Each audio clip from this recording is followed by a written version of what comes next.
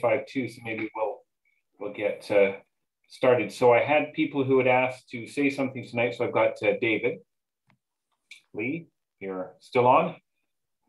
Yeah. Yes, I am. Yeah. We have a few photos from Edmonton.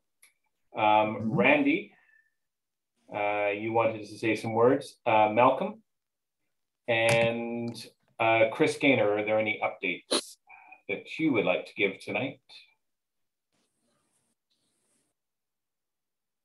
Maybe hearing them. And then was anybody else?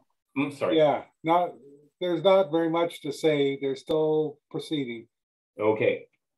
I'll promote the Astronomy Cafe mugs as well. Oh, right, yes. And we can give a brief update on what's happening with that so far too. Does anybody else have anything for this evening?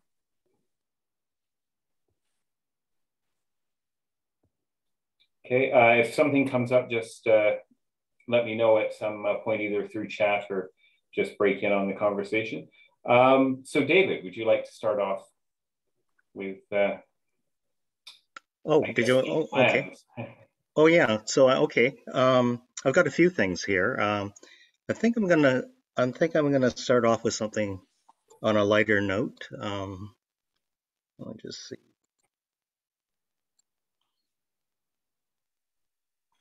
So I don't know if people noticed the note I sent on the weekend about a series on Netflix, but I'll just bring this up.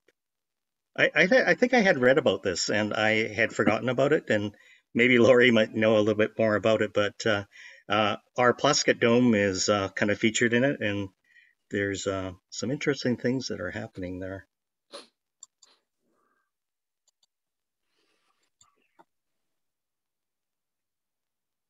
Oh, wrong one. Sorry.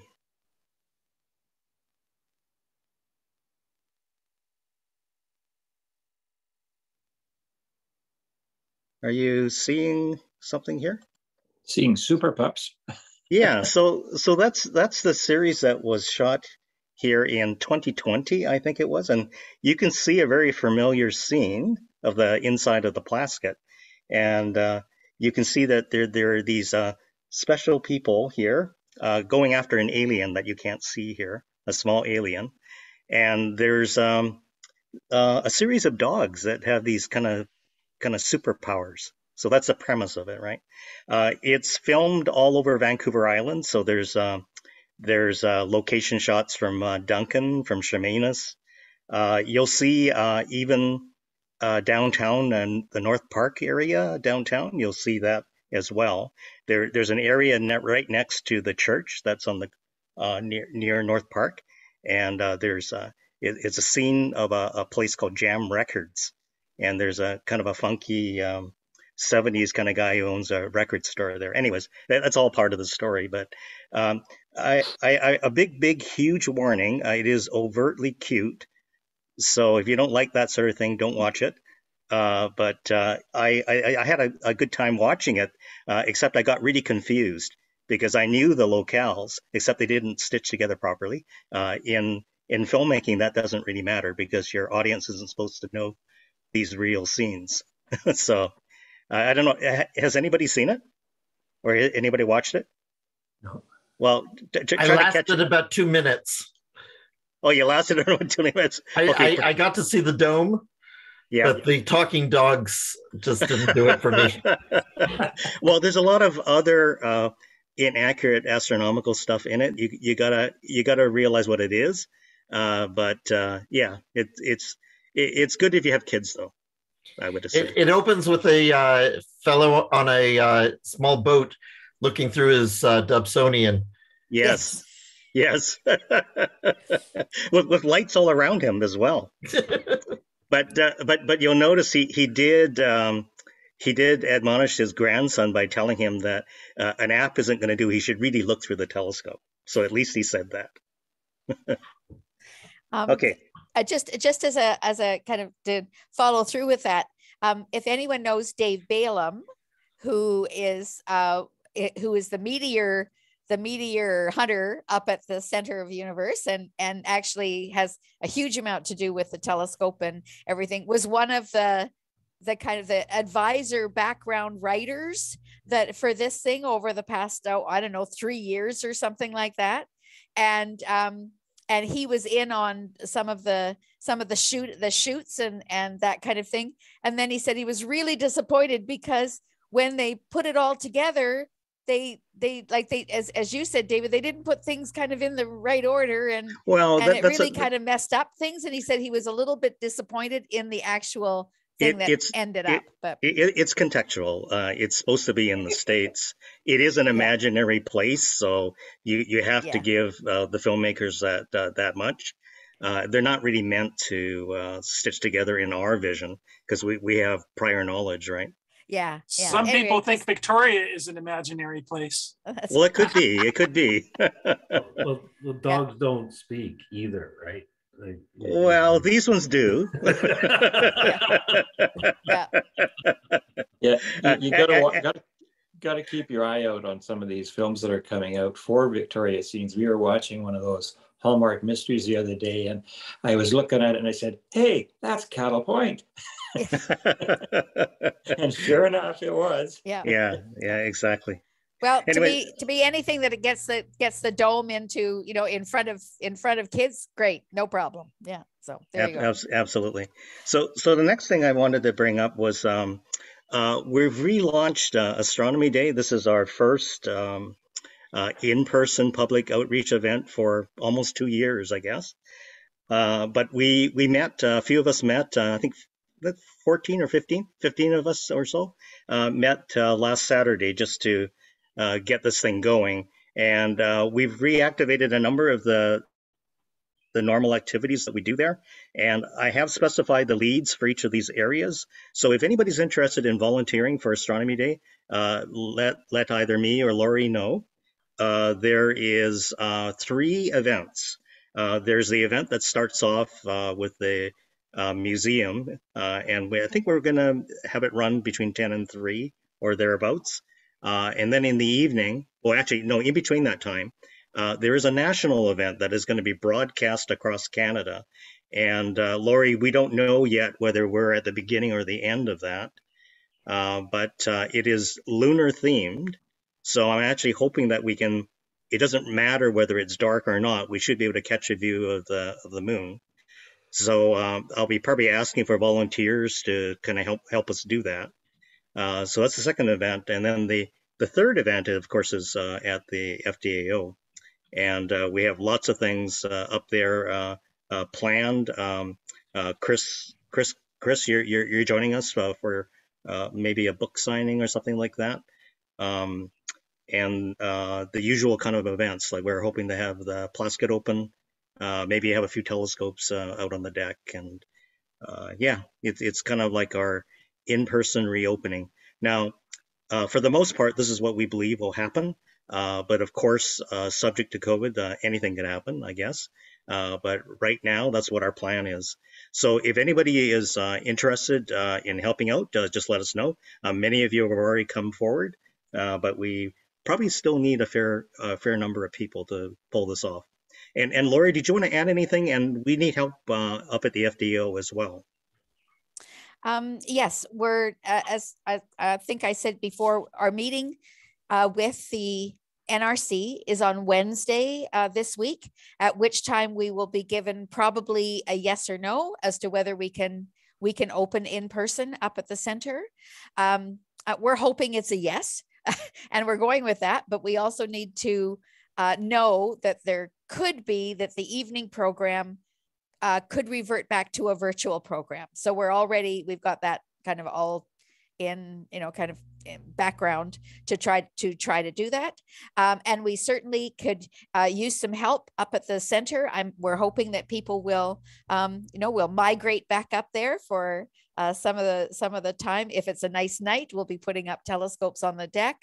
And even Sherry Butner has said that she would open up the 16-inch that got fixed and was just going to start to be working before we shut down. So it was, so hopefully we'll get that back up and working again. we have a limited number of people, and that there probably will only be about 100 visitors on the hill, and then the volunteers are extra on that. So it will be a smaller group, but still fine, and we can manage groups in different places, because we are going to have to pull down the numbers of people, like in the dome at one time, and the numbers of people in the auditorium at any time, that kind of thing. So lots of things going on, but we could certainly use your help, just email me, call me, whatever you'd like to do, and let me know. Thank you.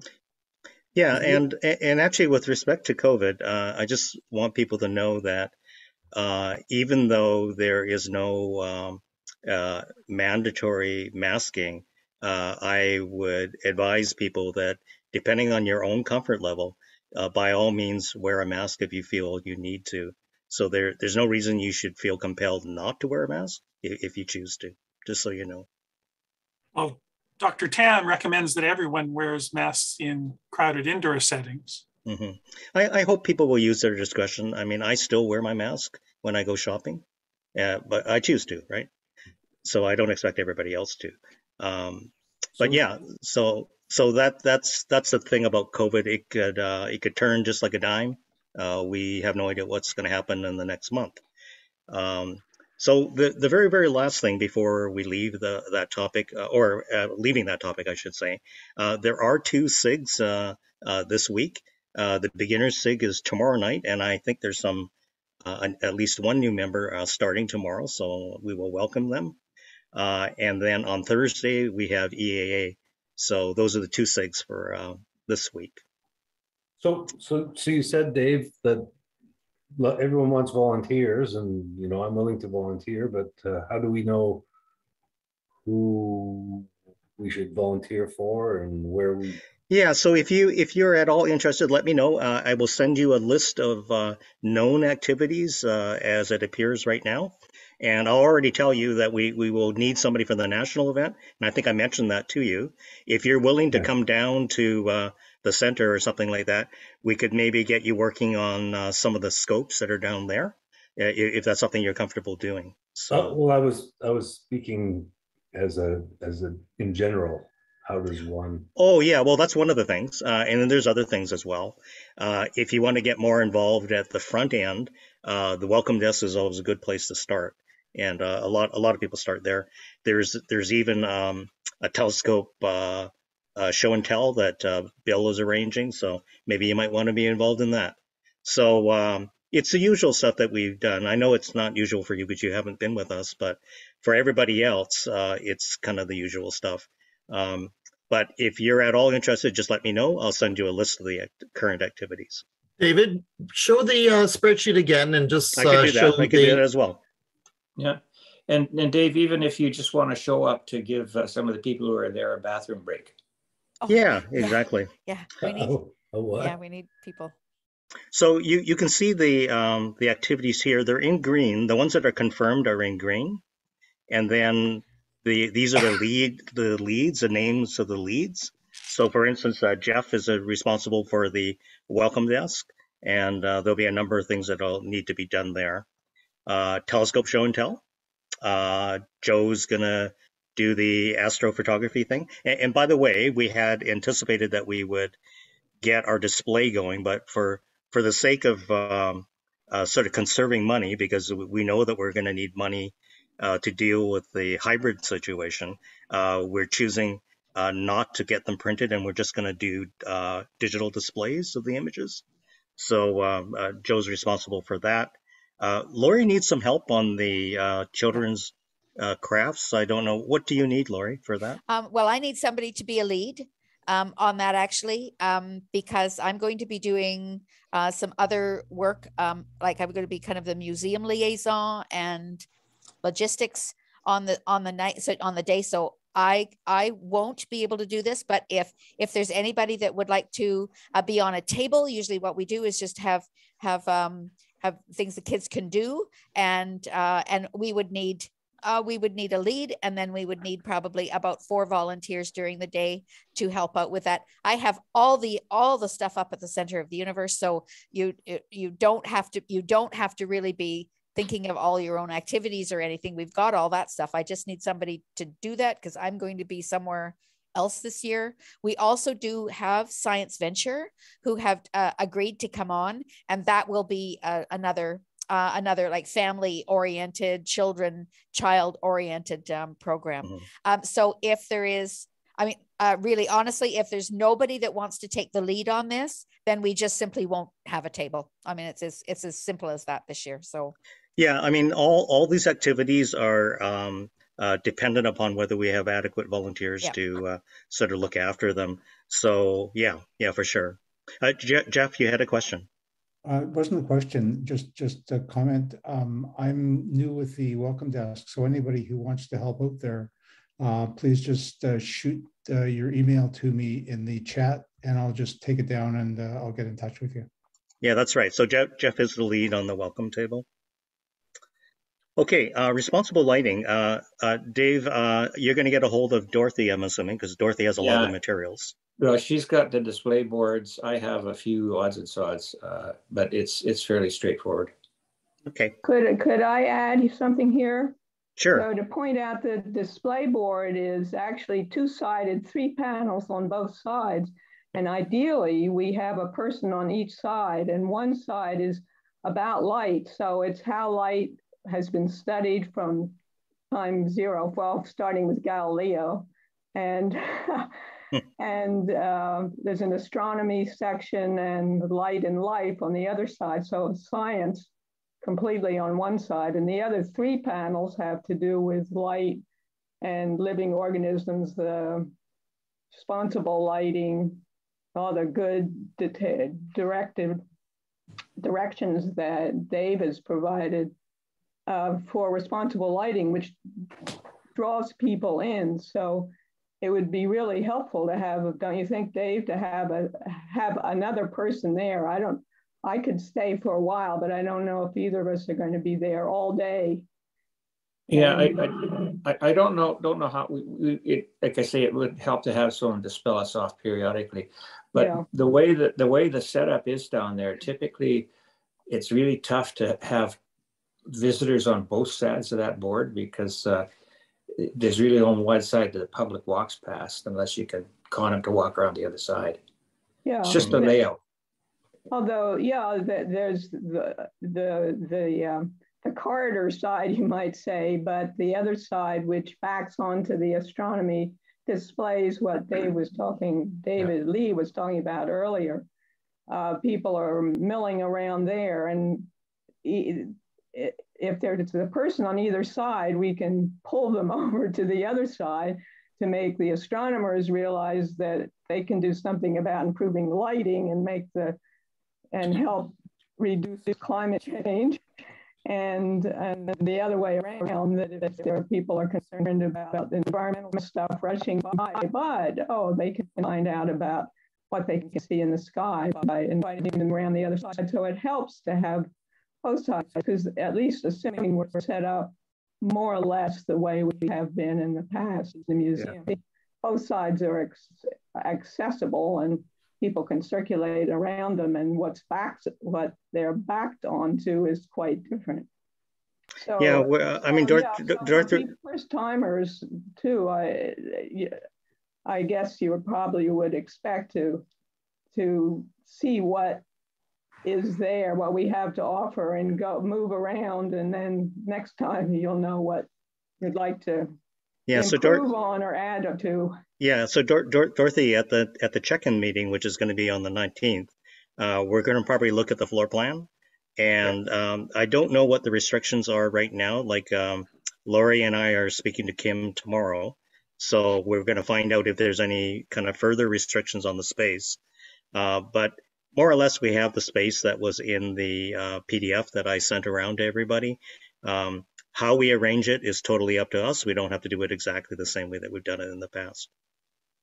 The panel is two-sided, so we lose one side or the other, and we'll certainly keep the responsible lighting side if that's the only one we could have. But it would be unfortunate, I think, because the other side does add to that and draws people into the other things we do. We have dropped some activities, so there may not be a problem in doing that, Dorothy, if you want to do that. Yeah, We may be able to put it on its side. It's going to depend on the layout.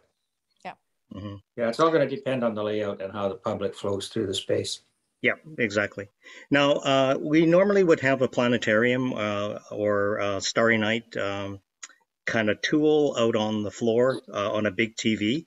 Now, Bruno, who normally does that, doesn't really want to do it this year. So Ben Dorman from the FDAO is looking into maybe finding somebody who might do that. But if there's anybody here that wants to do it, that's familiar with Stellarium, certainly let us know.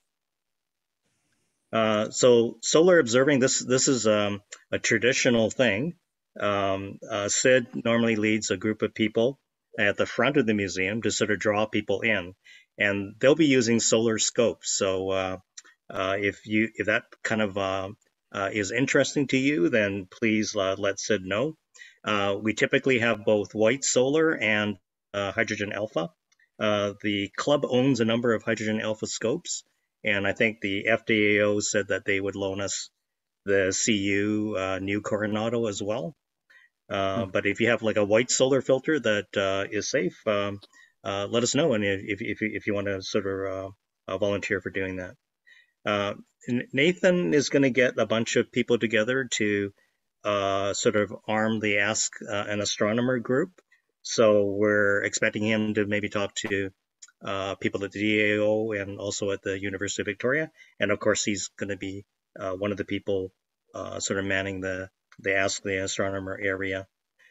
Randy, I don't know what ideas you have for speakers, but well, I haven't asked yet. But is the two speakers? Is there a reason not to have 3 or 4?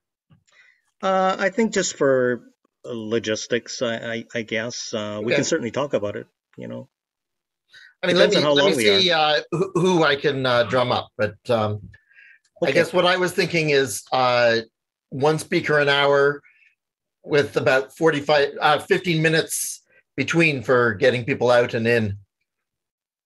Okay. Yeah, let's continue to talk. Let's see who you come up with as well. So Ben Dorman is kind of leading the display for the Friends of the DAO. I'm not exactly sure what he's going to bring, but yeah, we'll bring the goes, the VR goes, and have our normal kind of stuff up in the front with our planetary buddies and everything like that. So yeah. Is Dennis part of this group? Is he bringing? No, Dennis VR stuff, Dennis is with the NRC. Oh, okay. Dennis will do the NRC. Yeah. And is he bringing his VR? He'll do the Rift VR with JWST on it. Okay, so that's the next one here. Yeah. I haven't heard anything from Jonathan. So have you managed to get a hold of Jonathan at VicI? No, I haven't. I didn't get today. I mean, I've got an email, but I haven't heard anything back. All right. So Karun has replied to me. So I know that he and his students are gearing up to develop some astro demos. So we're in good shape for that. And Lori, I think you mentioned that David is going to join us as well. Yes, so that could be green. Yep, that could be green. Okay. That's green. Yeah. I sent a note to Jim. I haven't heard from him, so I don't know. And Gary, are you online? I don't know if Gary's online. I'm here. Yep. Did you try to get a hold of Nigel at all?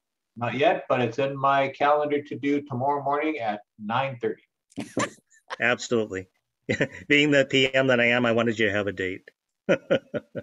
All right. Okay, so that's all the activities. You know which ones are active right now and the ones that are coming online. So just express your interest and we'll put you to work. The other thing I was going to say, David, you're circulating most of this information on the RASC Vic list. Is that correct? I have a list of people that express interest. Right. I didn't want to spam everybody. So if you express an interest, you go on to my distribution list. Okay, so that's if anybody here has not already been receiving those emails, please reach out to David Lee and I'll add you to the list. Yep, great. Absolutely. Thanks, David. Thank you very much.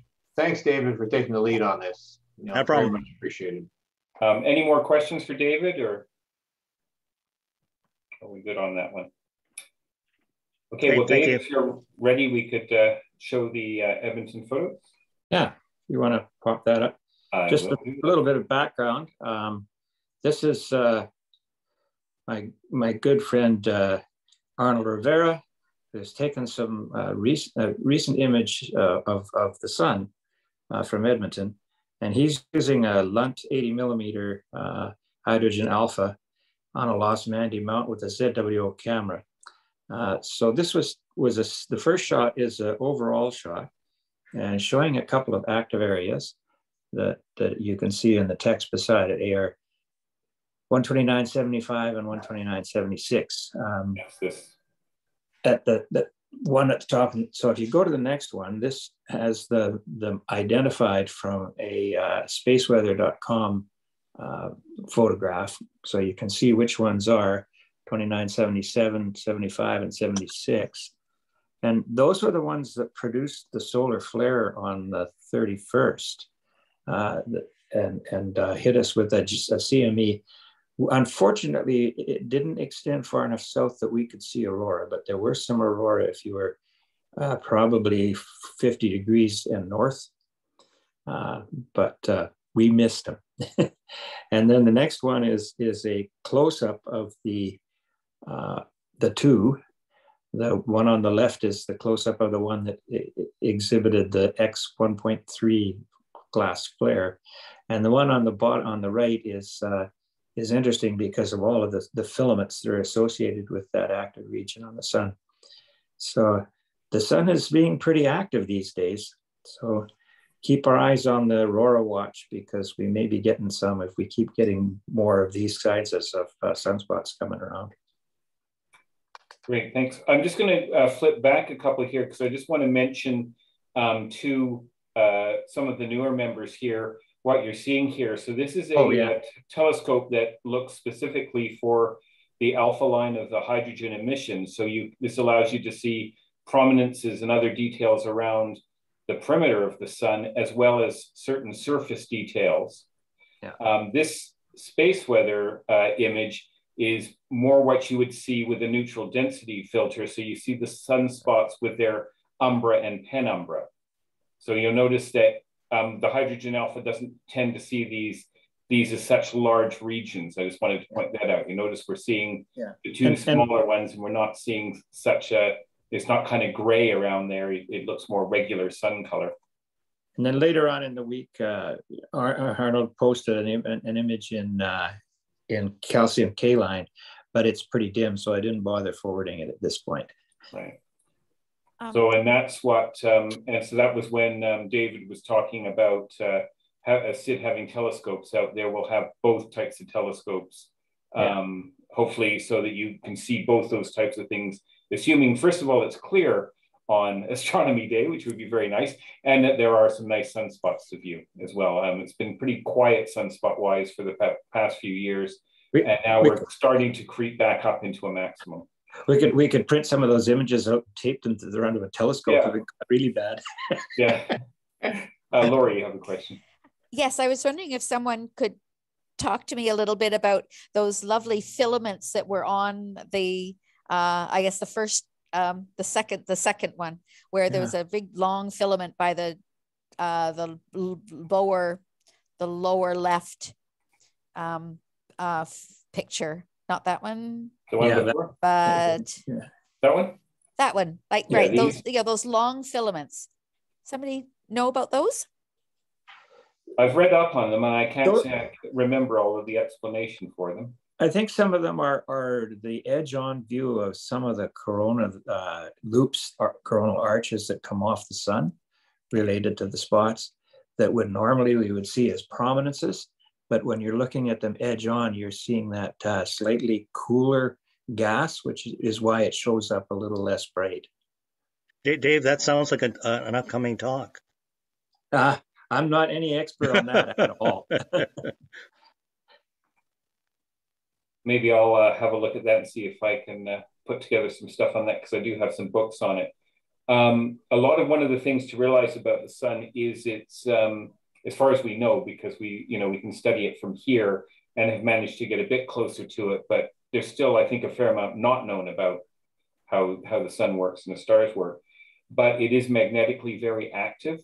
So what happened, although because it's a ball of gas, you've got to think of a whole bunch of individual strands of magnetism. So not just like the Earth having essentially a pole, so we have a north magnetic pole and a south magnetic pole. The sun has many of those. And a lot of the time they can get twirled in a knot. And actually, it's believed the sunspot is basically what we can see from here when the hotter material is getting somewhat blocked. So you get a little bit of a cooler area at the surface of the sun. So, and I think some of those other things you can see with hydrogen alpha are showing that as well. Disruptions, basically, the surface of the sun is not a smooth, continuous thing as it might appear. Randy, did you want to? Oh, I was just hoping to get to do the next element because it's a very good segue to what I'm about to show off. Sure, we could. Yeah, in fact, you are next on the list, so we'll do that. Yeah, so maybe we'll try and do some more on solar viewing if we can actually see some sun spots and some sun later on. Yeah, one of the things to remember is that we have only recently come out of the solar minimum, and the solar minimum occurs when the gross magnetic field of the sun switches polarity about once every 11 years. And before it does this, and just after it does it, and this is not like it's a single magnet, it's a conglomeration of magnetic fields. Before it does it, the sunspot activity really goes down. The magnetic activity on the sun seems to decline a bit. And then when you flip over, you start seeing these sunspots. So we're now starting to head towards a solar maximum over the next 5-6 years. And so we're going to see more and more sunspots as we go. And we're probably going to see more prominence as time goes by. So it should be interesting to view. Yeah. Excuse me, Chris, if you're going to be doing a talk on this, which would be lovely, could you explain magnetic ropes? Like, to me, you get magnetism coming from a barred magnet, but the idea of having a rope of magnetized lines or something like that, it just baffles me. It'd be nice to learn a bit about that. Sure. Well, it'd be a good thing to learn about because, yeah, I can't say I can explain it right now either. So, yeah. Well, remember, you're talking about highly ionized particles that are moving around in a magnetic field and creating their own magnetic fields as we go. Depends on their velocity and direction and everything. So it's a very, very complicated picture, but I think we can probably get some more information on it. Yeah. And again, I think it's not, we've tried to put, well, not me, obviously, but experts have tried to piece together what's actually happening there. And, it seems like that, kind of makes sense and would explain it, but it may not be the entire picture. Just like this solar cycle, there are some people who are thinking there's a much longer solar cycle that overlays the shorter one. Yeah. And so you get trends in the cycles, and we've been having this trend of actually not very active solar cycles in the last, some of the most active ones I think were in the 1970s, and it's the ones since the peak since then have been lower. So it's, to be aware of those things. Lori. Maybe we can get somebody from the Parker Solar Probe to come and speak to us too, online. Yeah. Yeah, that'd be great. That'd be really good. So we have had presentations in the past, and they're on our YouTube. Oh, with Parker? No, on solar. Oh, on solar okay. Features and activity. Okay, Randy, you can take it away.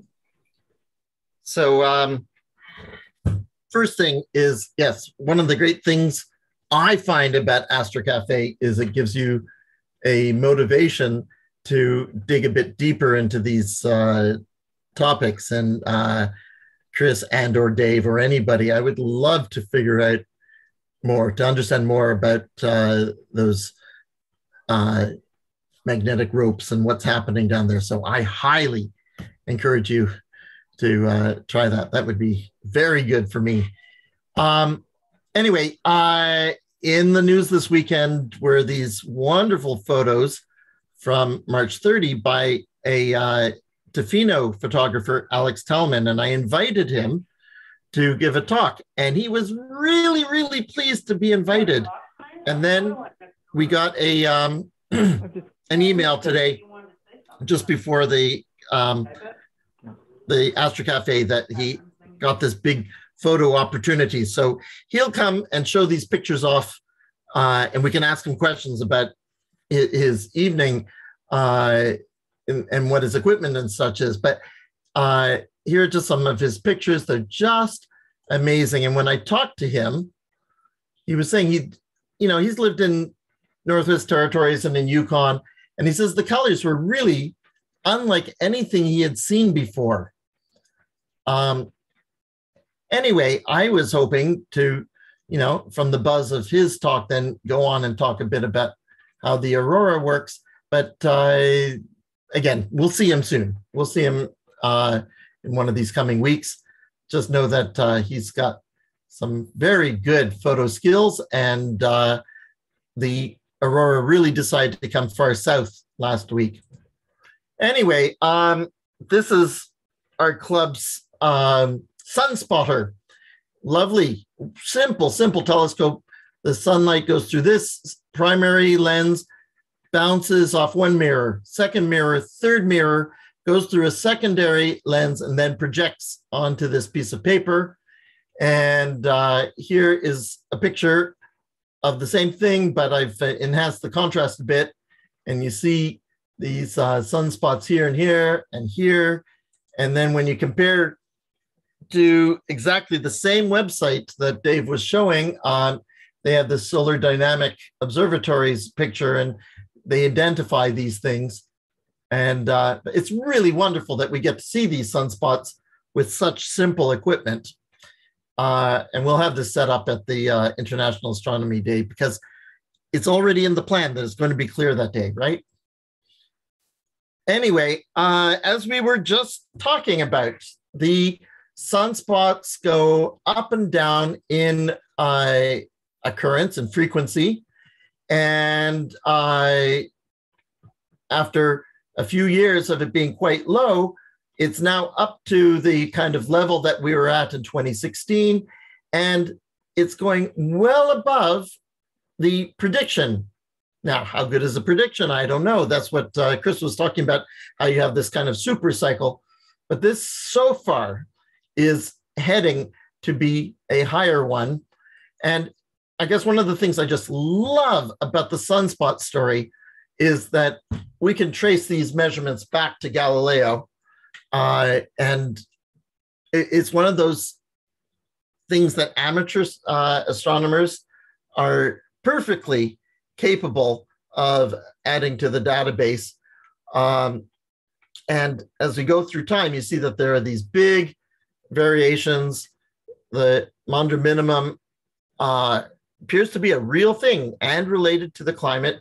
The important thing is that the amount of solar radiation that hits the Earth is, in a complicated way, related to the number of sunspot observations.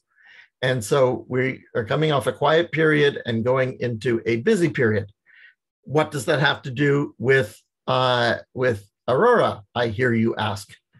And it's because associated with those sunspots, those kind of mildly colder regions on the moon where you have these magnetic ropes coming out, you also get every once in a while these burps, these huge, they're called coronal mass ejections. Often they're called CMEs. How big are they? I heard somewhere that they are 10 to the 12 grams, and a super tanker is 10 to the 9 grams. So think of 1,000 super tankers of mostly electrons and protons going across space towards the Earth. Gary, you have a hand up. Yes, I do. One thing, whoever's going to give this talk on the sun, and there's another feature of the sun that's quite fascinating is the fact that it rings like a bell. I don't know how many people know that, but it has all these vibrational modes, and you can, I don't know how fast they go, and probably not very fast, but it'd be nice to understand that too. Imagine the sun ringing like a bell. Like, that's just odd. I really want to hear this talk. Okay, so every once in a while, more common when there are more sunspots, there are CMEs that rush away from the sun. Sometimes, just by random chance, they are aimed at the Earth. And then we come to the Earth's magnetic field. So this is a magnetic phenomenon going on over at the sun. And then we have independently our own magnetic situation. The Earth in the, and this is stuff that I do study, at the core mantle boundary, you have this flow of conductive boiling liquid. It's you know, pot of chicken soup, but it's conductive and it creates its own magnetohydrodynamic self-energized dynamo, something like that. Anyway, it creates the Earth's magnetic field, and it's quite complicated down at the source, but by the time you get 6,000 kilometers away from there, then it has the geometry of a bar magnet, a dipole, and it would look nice and symmetrical, except that it's getting swept away by the solar wind. And it really is wind, okay? Wind is matter that is moving along. The sun is pushing out matter. It happens to be charged. And when charges move, they create a magnetic field. But basically, it is bouncing against the Earth's magnetic field. And charges do not like to cross magnetic lines. They like to move along magnetic lines. Whole bunch of physics there. But one thing I want you to see is there's these two kind of holes in the north and in the south where you can actually follow the lines right in towards the Earth. So you've got these kind of areas of lower magnetic field which are trapping ions, plasma, which are, interestingly, they're mostly Earth-sourced ions, okay? These are not solar wind that have been trapped. These are mostly particles from the upper atmosphere that are trapped in the Van Allen radiation belts. But you have this huge region around the Earth which is being swept away by the solar wind. And when the solar wind has one of these CMEs, these coronal mass ejections, that bangs against the Earth, then it starts wobbling the magnetic field around and particles come in. And here's something, you know what? I remember in university learning this, and I had a hell of a time finding a diagram about it. People don't, when they talk about the aurora, they don't talk about one of the things that I find the most interesting. So if you have a charged particle moving in a magnetic field, it will go around and around in a spiral centered along the lines of magnetic field. If those lines get closer and closer, which is similar to saying that the field is getting stronger, then it actually puts a force on those particles in the opposite direction. So what happens is they will move towards the Earth as the field gets stronger, as you get closer to the center of the Earth. And then at some point, they bounce back. It turns into a magnetic mirror. And so what happens is you've got a particle. Don't worry about how it gets started, but once it gets going, it moves along, bounces somewhere in the atmosphere in the north, then goes along and then bounces in the south, and it goes back and forth. And they actually do these experiments where they go to Churchill, for example, and they throw some plasma into the sky. I don't know how they do it, but then they actually can see it in Antarctica. And then it comes back and forth. They can actually see these particles going back and forth. But the higher the energy, the closer they get to the surface of the Earth. So the lower energy ones are way up high, and the more and more energy, the closer and closer you get to the surface of the Earth. And so what happens is, when they're thousands of kilometers up, nothing happens because there's no atmosphere. But when you take a look at the composition of the atmosphere, it gets more and more rarefied as you go up. This is on a logarithmic scale. So, there's vastly less atmosphere at 500 kilometers than there is, say, at 100 kilometers. But what you have there is atomic oxygen. It's not even O2, the stuff that you and I like to breathe. This is just single oxygen. And when one of these protons or electrons bangs against it, then it will make an electron fly away. And then when the electron comes back, if it's way up high and it's not very energetic, then it will make red lines. It make the lower energy red colors come off. As you move, as the particles get more energetic, then you're starting to bang off the lower, more energetic electrons off the oxygen. And the eye is much more sensitive to green than it is to red. Plus, there's many more oxygen particles here at 200 kilometers than there is up at 500. So that's why the green of the aurora are really, really prominent.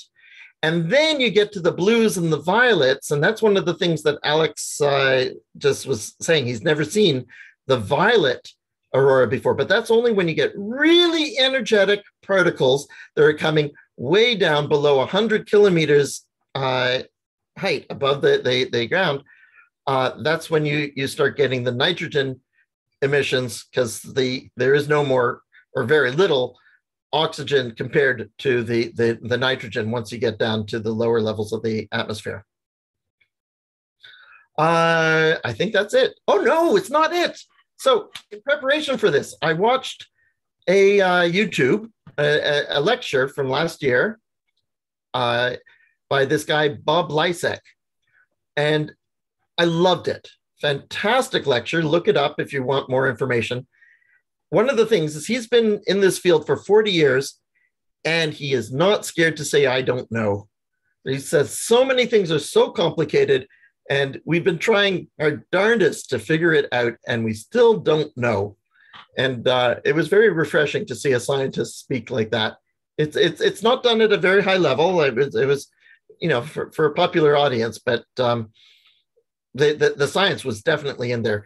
Anyway, his conclusion slide is that the aurora is a complex interplay between sun and Earth's magnetosphere. That's what I hope I showed you. Anyway, solar activity, particles, whatever. What I want you to see is this. He says, everywhere you see this statement that particles are blasted from the sun, some plunge through Earth's magnetic field and make bright northern lights. And he said, that's like 10% of the story. Most of the particles are Earth particles in the Van Allen radiation belts that were dislodged by the CME crashing against the magnetosphere. So think of your broom banging against the carpet, and you get puffs of dust. It's the dust that's on the carpet that you're seeing. So most of the particles that create the aurora are stored in the magnetic tail. Oh yeah, that's that whole area behind the Earth too, the Van Allen belts and the magnetotail, and released when it collapses due to the release of giant plasma clouds, CMEs, from the sun. So that was a revelation to me. And that's where I'm going to stop.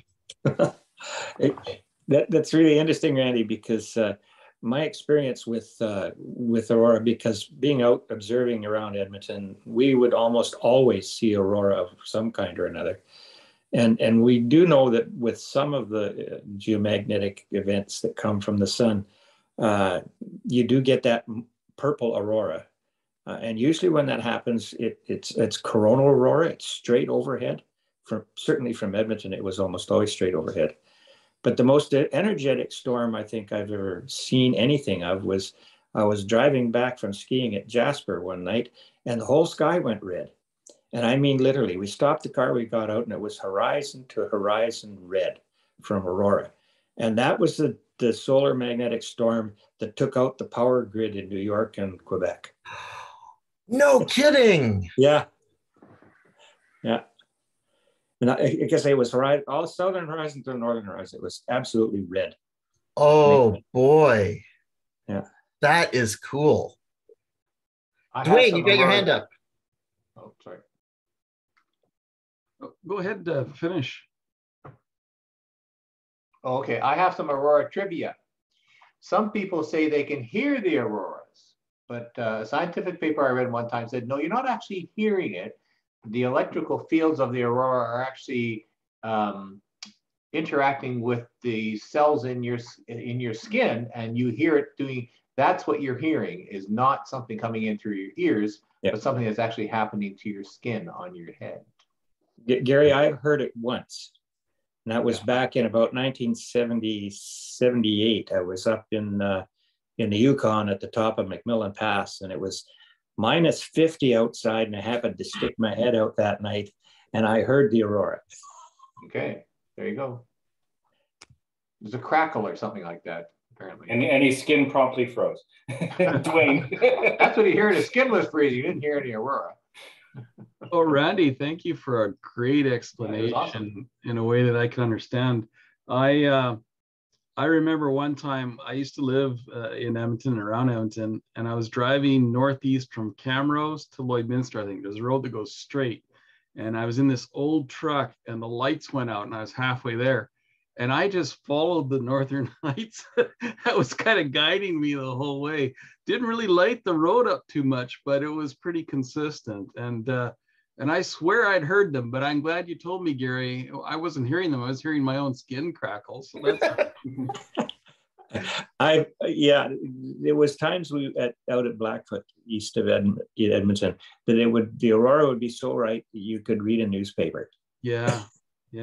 I did have a question, Randy, and that was, and this comes from things I've seen from Hollywood, so I have no comprehension of it. But you talked at a moment there about like the core spinning, and that spinning causes the magnetic effect that comes out the poles, which allows the Earth to interact with the sun's corona. My question is, if that core did not spin, would we lose magnetic field and therefore atmospheric control? Okay, so first of all, it's not spinning, it's convection. So it's heat being dissipated by the nickel iron fluid moving up, and then the cooler part going down. Okay, so this is just part of the heat engine of the Earth, and it's not like the outer core is spinning relative to the rest of the body of the Earth. It's a more like cells. And really, think chicken soup. It's very complicated, very random. In terms of the Rayleigh number, it's up at like 1,000. It's much more chaotic than say the sun, which is very regular. It reverses every 11 years. It's a quite ordered system. The Earth, although the motion is at the speed of centimeters a day, it still is highly chaotic. Now, when the field dies down, which it does, it's a chaotic system, then it either wakes up normal polarity, north up, or it wakes up reverse polarity. But in the period in between, then there's this multiple magnetic field instead of a dipole field. So it doesn't look like a bar magnet. It's much more complicated. And during that time, absolutely, we are not protected from the solar wind. Thank you very much. Appreciate that. And you may ask, that is why Mars doesn't have an atmosphere, is because it doesn't have the dynamo, and right. its atmosphere is just stripped away. The field has been dying down slightly over the last 2,000 years. We get from archaeomagnetic measurements, and that is a necessary but not sufficient condition for the beginning of a reversal. But it takes about 10,000 years for the reversal. So not an issue that we have to worry about. It's nothing like in Hollywood where, you know, it dies and then civilizations fall apart. But it is definitely consistent with being the beginning of the next reversal, and we're way overdue. The last one was 780,000 years ago, and the median duration is 100,000 years. So we're definitely due for the next one.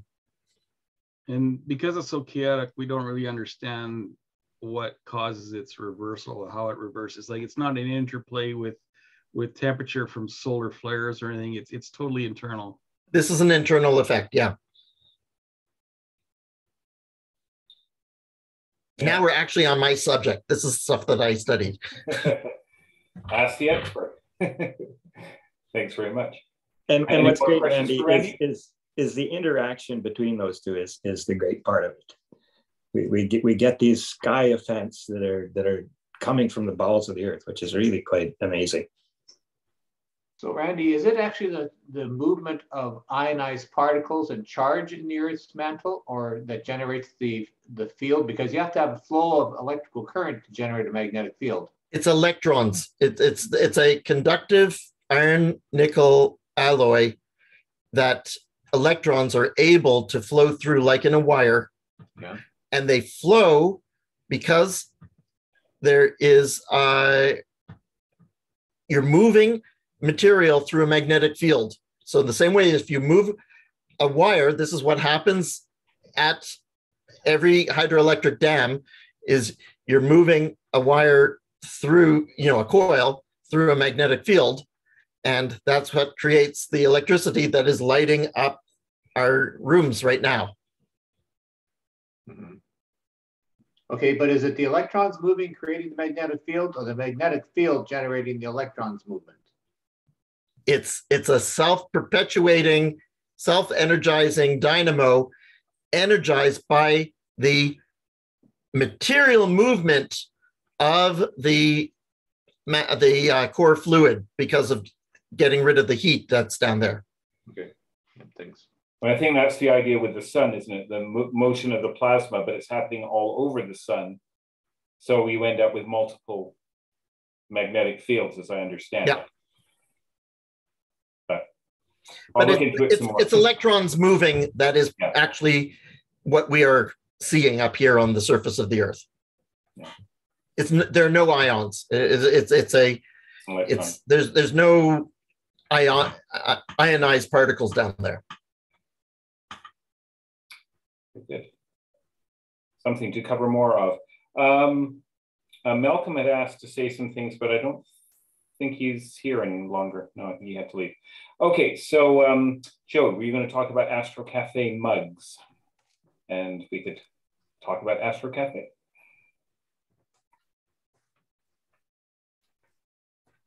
Okay, let's see if I can. Oh dear.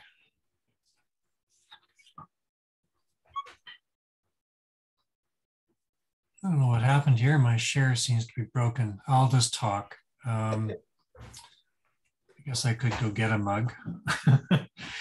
I'm selling Astro Cafe mugs. I put a small order into Vistaprint. It has the logo, Astro Cafe logos on one side. It has Victoria Center words on the other side. It's a white porcelain mug. And I sent a little promo out about it about a week ago. And the mugs will arrive in about 7 days. So if anyone would like one, they're $15 each. And you need to pay me, and then I'll pay the Victoria Center the proceeds. Oh, there it is. Thank you, Randy, for the help. Yeah, so it's they're nice mugs, and we'll sell them until they're gone. So you don't have to hit me up right away if you don't want to. We will have Astronomy Cafe in person shortly. And when that happens, I'll have some with me, so you can buy one then if you wish to. But if you want to put your name in for one, make sure you get one. By all means, let me know. You can drop it in the chat, or you can email me at web@victoria.rasc.ca. Lori, you have a question? Yes, could we give some of these mugs to our speakers? You certainly can. I put the question to council. They haven't answered me yet. How many they would like. Okay. And Les? Yes, Joe, you may have this knowledge at hand. Why is there an accent over the E of cafe? And why is it not astronomical cafe? I have no idea why we have an accent over cafe. I think that probably just came up in the font when I typed it in, and there it stuck. Well, we'll probably have to ask Sandy Barta. I think she first coined the term. She did. She was the first host. Yeah, it's French. It's an accent aigu or circumflex or one of those. Who is Sandy Barta, and when did she do that?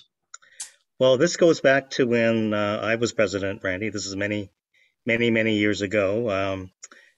Sandy and I were a bit of a tag team in those days.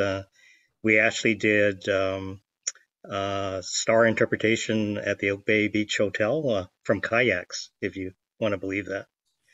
So it was actually called Crescent Moon, and we played the country mouse, city mouse shtick. So basically, Sandy never had a lot of money to work on astronomical things, so she built everything herself. So she built her own Dobsonian scope, which she brought along with her. And of course, I always had more money than I had brains. So typically I could afford most of these things. But yeah, so we played that through at Oak Bay Beach, and she actually hosted for a long time in View Royal, Astro Cafe, and beginners would come by, and we would come and just kind of shoot the breeze. We would look at equipment, we'd discuss astronomy just like we do here. It was very informal when Sandy was hosting it at her place, both in View Royal and when she moved to Souk. And it sort of petered out in Souk because not too many people wanted to drive all that way. And then Bruno took it over, and so we met in Gordon Head for quite a while at his place before it became more formal, shall we say, and as you know it today. In rented quarters. Yes.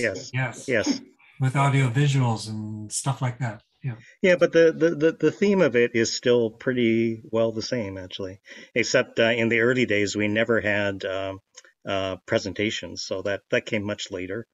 A lot of it was just kind of shooting the breeze and eating Sandy's baking goods. Gary, you have a question? Yes, Joe, when we present these mugs, we should present them as the highly coveted Astro Cafe mugs. Absolutely, just the way Reg did with the beer mugs and exactly. Other memorabilia. The memorabilia is very precious as far as I'm concerned. Well, there's not that many of them around. I mean, how many have you made over the years, right? They're not. Yeah, well, this batch is only 20, and I probably had made about the same amount before, and that's all that was available. So it is coveted. It is to me anyway. While we're on the subject, Randy, Joe, and I will be at the site tomorrow evening to take our TV off the wall of where it is currently and prepare for it to go to its new location. We have a guest speaker next week, so I don't want to disrupt anything. So we're looking at maybe, and we'll have to see what's happening, of trying to host Zoom from there. So rather than having people come to us, we might try and see if the network even supports doing Zoom from there with just a few of us there. So maybe by the end of the month. Our initial test of the networks from there, the connection seems to be good, but it would be nice to actually try it out and make sure that it in fact does work. So that's kind of where we are at the moment. But what would be kind of interesting to know is if we do open the doors to people coming in person, how many people are interested in doing that? So just show of hands, I guess. So I'm seeing quite a few hands waving. So yeah, okay.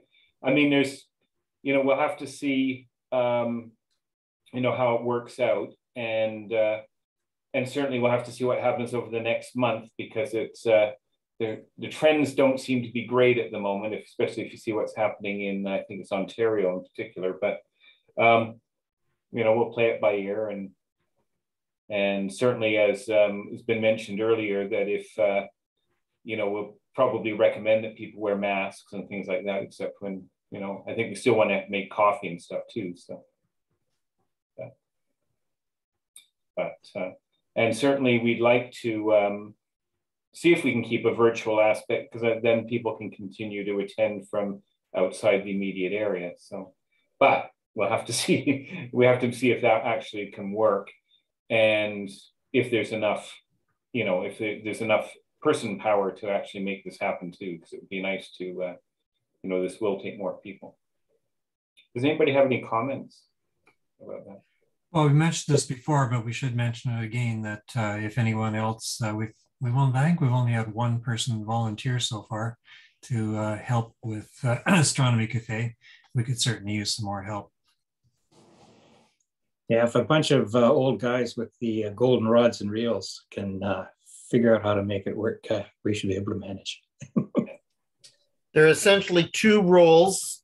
We're hoping for one group of people who will host, who will be, you know, kind of the Chris person, and then somebody who will mind the equipment and make sure that we're recording, and that the people at home are receiving the information. So kind of the Joe Carr person. And we figure that we're going to need both people every time.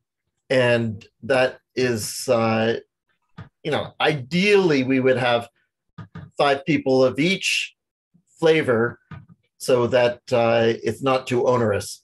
And I just want to say again how indebted we are to Chris and Joe for having made the Astro Cafe such a satisfying experience for the last 2 years. Thanks, Randy. Yeah, so basically, if you feel you can help there, basically, you know, for example, the host role in-person cafe would be to have the key, basically, or to be able to get in there, and to get people coordinated to get things set up, and then to basically do what you see happening here. Okay, who's next, and kind of can just keep the flow going in the evening. And we then need somebody to be monitoring Zoom, as Randy said, and making sure that we're not losing the people who are not in the room. And that's what we've got to test to see if that can even work well from that site. There are possibly some issues to deal with, and we'll have to see how it works. One of the things is going to be sound, I think. So we are a little concerned about having a decent enough microphone that people on Zoom can hear the people in the room. Great. Well, we'll keep you posted as we move along with that, and we hopefully will have the TV in its new location in the coming weeks, but we do need to confirm what bracket we need for the back of it, so we need to take it off the wall first. So we'll try and accomplish that tomorrow. Great. So I heard via the chat that Martin had some photos. Would you like to show us what you got? I was just going to say, Chris, sure. At a place where I work, they have a larger room, and they've been doing a lot of people zooming in with like 20, 30 people in the room. and they've got some sort of microphone that they've put on their laptop that allows you to have directional choice on it. And I'll find out what that is. It seems to pick up really well in a large room because it can like focus on someone, but it can also then be very omnidirectional as well. And if I can figure out what that is, I'll let you know. I don't know if it's cheap or what. Yeah, as you know, as Chris points out, audio is key. It's if the people that are online are just going to book out if they can't hear. So we need to solve that problem. So I appreciate your input. Yeah, that would be good to know about that. I'll ask tomorrow and see what I can get for you. Sure, thank you. Yeah, and I'm sorry, I should have asked for any further comments, but then Martin, we're ready for you, I think. Excuse me. Am I up? Can you hear me? You can all hear me. Yes, we can hear you. Further to, I don't see me as big. I'm going to hold something up. Further to Randy's excellent sun stuff. That's the scientific phrase for the sun stuff. I read this a couple of years ago. It's by Dr. Melanie Windridge. She is a plasma physicist, and it's a popular science book.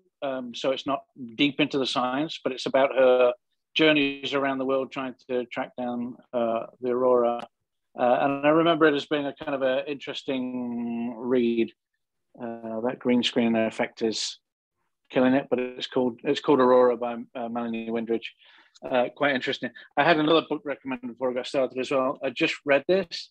It's by Patrizia Caraveo, who is with the National Institute of Astrophysics in Milan, and it's a thin sort of book about light pollution, and it doesn't cover a lot of new ground. But what is kind of interesting about it is, it's frustrating. What is interesting about it is it's up to date enough to cover both the changes to the night sky that were engendered during the pandemic, and also changes to the night sky and the challenges because of the Starlink and stuff. There you go. It's just popping up there. Patrizia Caraveo. Interestingly, the Italian. She's Italian. The Italian title of the book is the Sky for Everyone, I think. So it's kind of interesting if anybody's into the night sky stuff. Yeah, I just had a couple of pictures. Let's just let me get to this. Hopefully you're all seeing this. Ooh. So I got a new telescope back in mid-December, and it's a much bigger telescope than I've ever had. It's also my first mirror telescope. And of course, because I've just bought a new telescope, I was not able to see a night sky for about 2.5 months. So I'm just starting to get used to it. And this is just a quick flick through some recent pictures. So Messier 13, the globular cluster in Hercules. This has all been shot in the last, I would say last 2 or 3 weeks, 3 or 4 weeks maybe. All of this is all a work in progress. I'm working, you know, for anybody that remembers the talk I gave last November, you know, I come from a photographic background, so I'm still learning the photography for this. I'm still learning the you know, the sort of the methodologies to produce the best images I can from the data I get. But this is all from this 8-inch Celestron Schmidt-Cassegrain. So this is the Needle Galaxy. Messier 106. A lot of challenges that I'm trying to work through, not least with trying to figure out how to make this big mirror telescope work, but kind of quite a lot of fun as well. This just for fun. This is obviously not shot through the Schmidt-Cassegrain. I shot this week. I saw that I use one of the Sky Guide apps I use told me that there was International Space Station was coming over within the next 5 minutes, and I ran in and got. I had a camera that was sitting on a tripod anyway. Ran outside, manually focused, pointed it to where I knew it was going to be, and I posted this picture online because I thought it was kind of interesting, because right now there are 3 Americans, 1 German, and 3 Russians on board that thing, and they all appear to be getting on just fine. And it would be nice if that was something that could spread to earthbound pursuits. This one too, from this recent, this was from like 3 or 4 nights ago. So this is a wide field view. This was shot with a little Red Cat telescope, which is a little 50 millimeter Petzval lens refractor. And it's quite of a challenge because there's a lot of stars in this field, so you have to try and get rid of the stars as well. But it just blows my mind when you get these wide field shots with all the galaxies. And I ran a quick plate solvent annotation through astrometry, and those are all galaxies in that picture. So it just go back to it. Martin, great shot of Markarian's chain there. Thanks. Yeah, I did a closer field one with a slightly bigger refractor the week before, but I got more time on it with the Red Cat this week. And also for anybody that's not familiar with, hang on, let me go back. Not familiar with this area, this is the, I don't know if, can you guys see my cursor when I'm doing this? Yep. This galaxy here, M87, is the one that the Event Horizon team photographed to get the first picture of the black hole. David, you got your hand up. Did you have a question? Yes. Martin, for the CH shots, were you using a reducer at all? Or were you shooting at f10? No, I'm just shooting it at its regular prime f10. Yeah. Oh, great. Thank you. So yeah, that's M87 and the Virgo A and all that kind of stuff. It's just a quick one I did. I have a real fondness for the Flaming Star Nebula area, and this was just I just managed to get a few frames on IC 405 in that area. It's pretty noisy, but it's just such a fun area. I like photographing that. And then it's just a quick picture of M101. That's the Whirlpool, right? I see a 101. Is it called the Whirlpool? I think it is. And then I've been going back through some old stuff, and one of the things that's fascinating to me is old stuff and new stuff. So improvements and stuff. So this is when I first started doing astrophotography back at the end of 2019. I got some very quick shots of this, of Messier 42 and the Orion Nebula, and they're not very good. I processed the heck out of it to get as much out of it as I could, but if you go in pretty close, you'll see it's pretty noisy, and the stars are not exactly round. And the amazing thing for me is I have not been able to get a clear shot at Messier 42 since that time. Didn't get one at all in the winter of 2020 or most of the winter of 2021. And it's pretty low down in the sky right now, but I just put a telescope on a few nights ago and just gave it a shot anyway. So this is a later shot of that.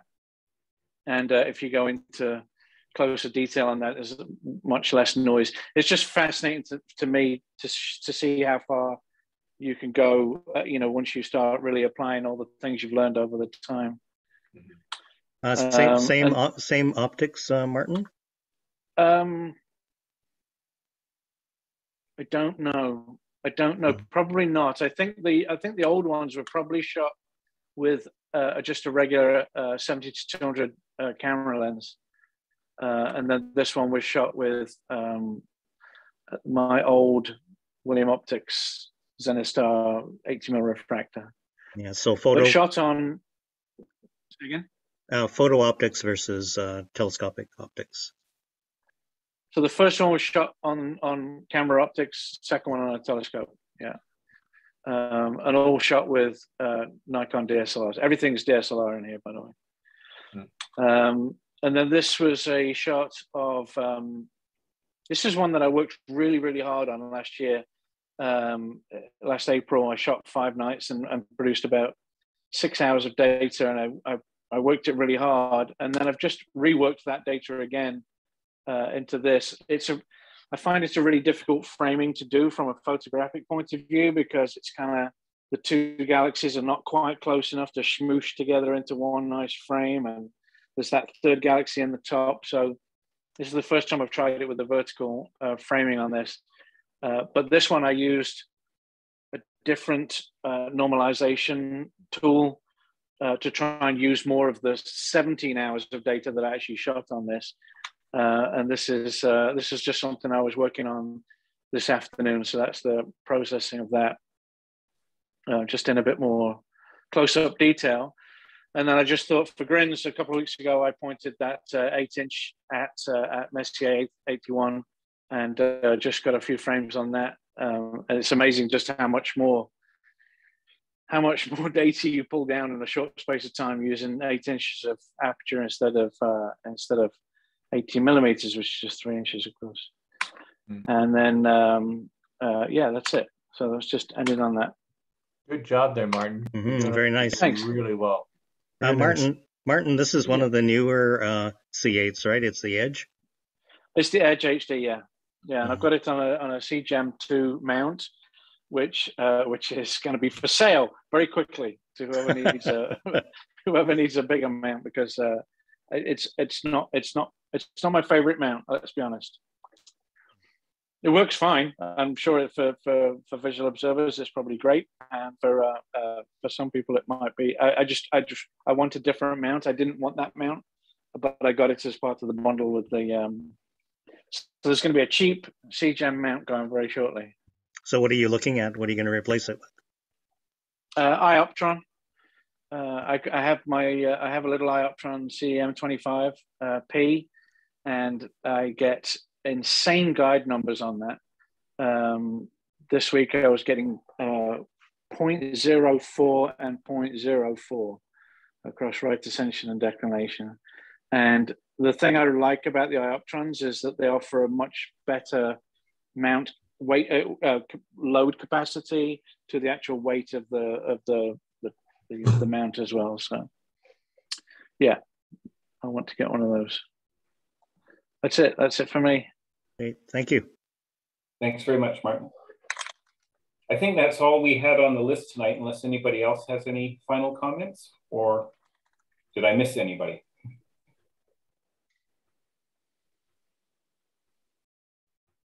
Okay, well, next week we have Chris Bohr from the Nanaimo Astronomy Society.